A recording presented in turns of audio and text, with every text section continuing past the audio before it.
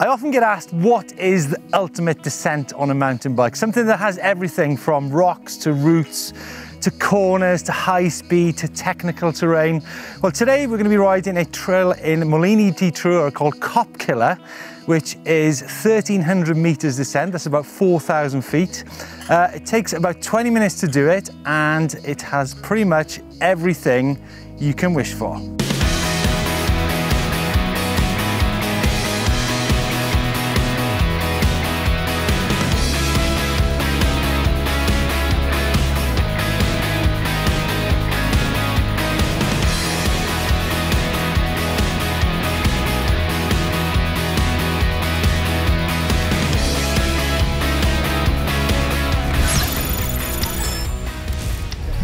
Now joining me today to do the Cop Killer Trail is a guy who thinks he's fast, double world downhill champion Fabien Barel, and...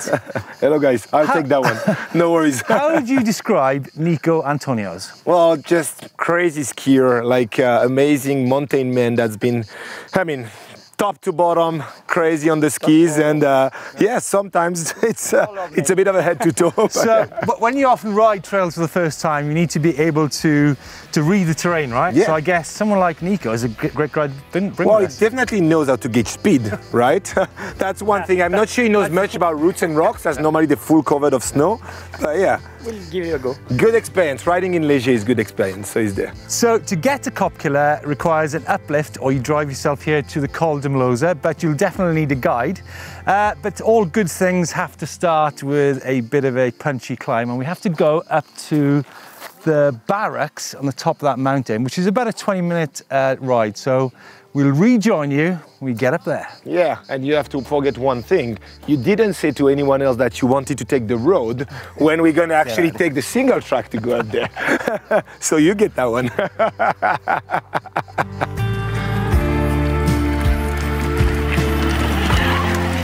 Barel was in no doubt that it was to be the hard road and not the easy road that would be the opening sequence to our ride, and soon the physicality of the task became very clear as rock step after rock step the path, well, more stream bed, pulled us sharply up the mountain.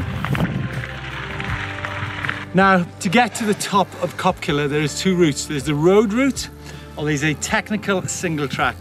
Now, now make sure if you're in a group of riders, you have a robust conversation of what route to take, because that was tough, Jack, right? Yeah. That was a tough limestone climb. And thanks to who? Thanks to Fabien Barel. Come on. Now the start to Cop Killer is actually very subtle. Just 5 stones marks the entrance to the trail. But this, guys, is going to be mental.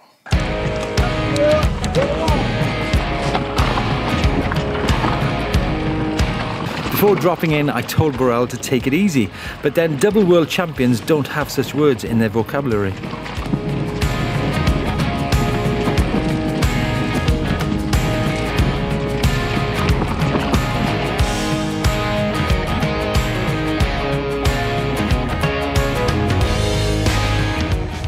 Soon we were slashing through dirt and root, the brakes ever present, but seldom used.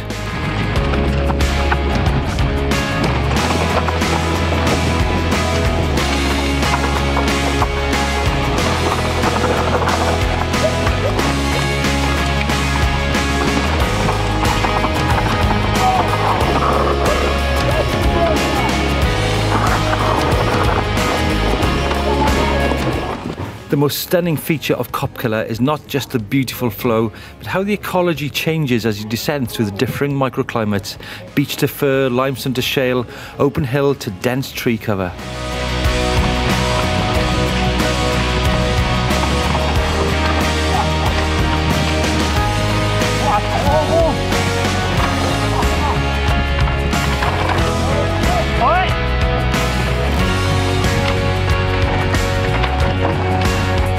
Where you live in the south of France, there's a lot of rock and tech.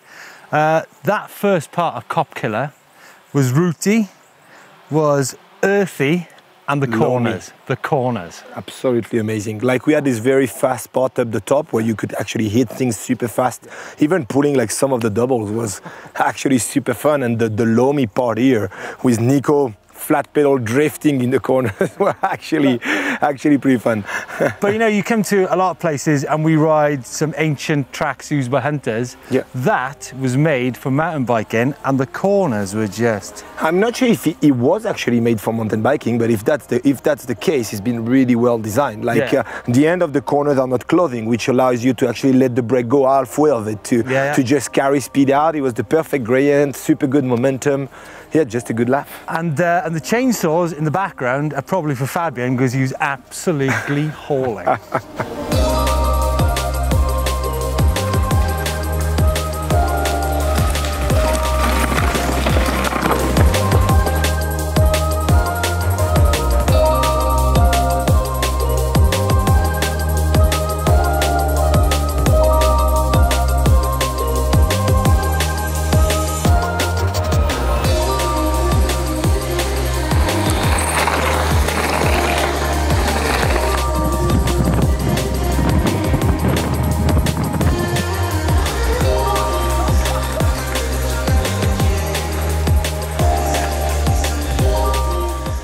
Now these guys behind me are absolutely lunatics.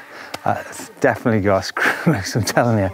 Talking about the trail, so when we're going down Copkiller, it goes from conifer trees to broadleaf. So we're now going from the larch into the beech trees. So it's really cool as you're going down the hill, the light changes. As you can see, we're going into like lighter green leaves. But the corners, they just keep on coming. Then.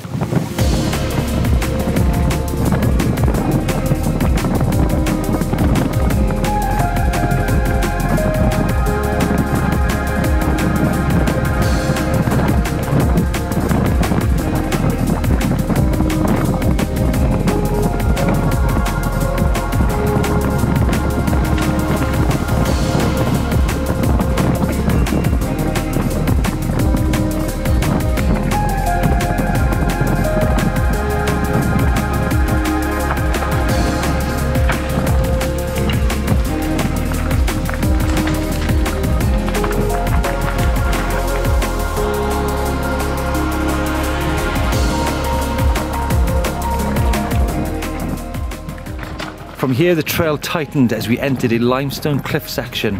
No room for error here. Yo, Nico, halfway down, still a lot of way to go. That's the finish down there where the village is. Yeah, all the way at the bottom of the valley. What about that loamy stuff? What did you think? Close to skiing or no? That was close to skiing, like drifting and muddy was. You're getting some trust and confidence, huh? Maybe too much. but I spent maybe 70% of my energy. Still on the bike, so that's okay. Still up. All right, brilliant. Let's make it down then, huh?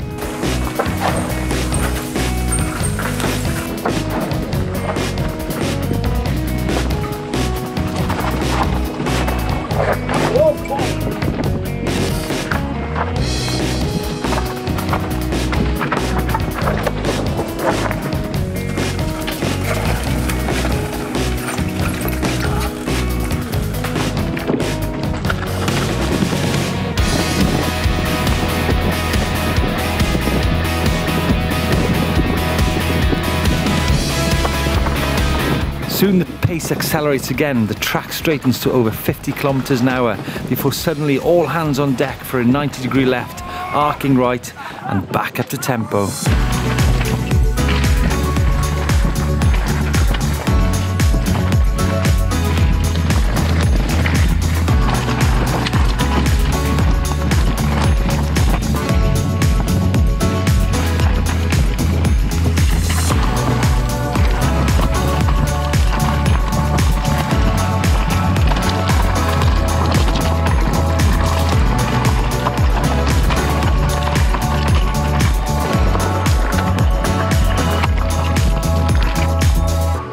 Now we've been descending for over 15 minutes on high-speed single track, and with no end in sight we continue to press on, Barel sniffing out an inside line only to be retaken.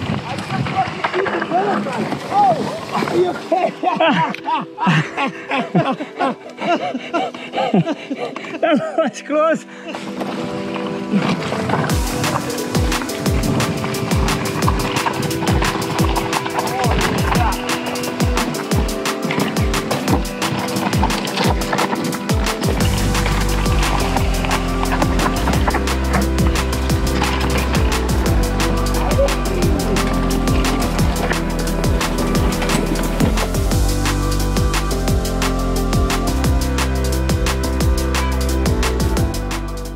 So we've just hit the bottom of Cop Killer, 20 minutes of absolute mayhem.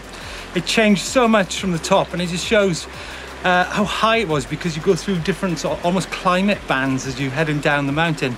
Now at the river crossing, we've simply got to get up to the village and then down to Triora for some lunch.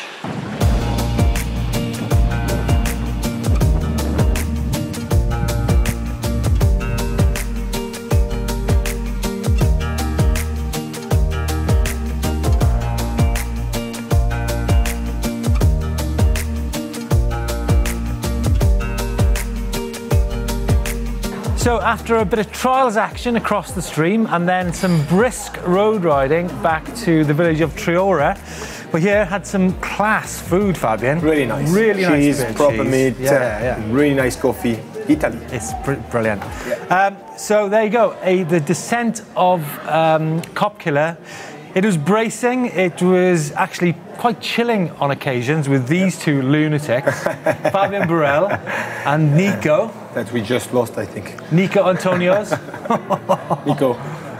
Nico. Nico. There you go. That was a proper one. If you guys want to go and try out Cop Killer, if you haven't got an e-mountain bike, we have a guide, Roberto from Refugio Franco Alavena, which is on the Col de la Velosa. He's also got Wolf Trails, so check out his website and you can either rent an e-bike or be guided by Roberto. And fantastic experience, just like we had today. Absolutely. Yeah. I think one of the classic downhill descents in the world. Yeah, diversity absolutely amazing, and brilliant time, and thanks again for the warm welcome. Yeah, it was cool. super good. So there you go. Let us know your thoughts on Cop Killer. Come and try out Cop Killer for yourselves. Give us a thumbs up if you like this video. Nico! Let's go back.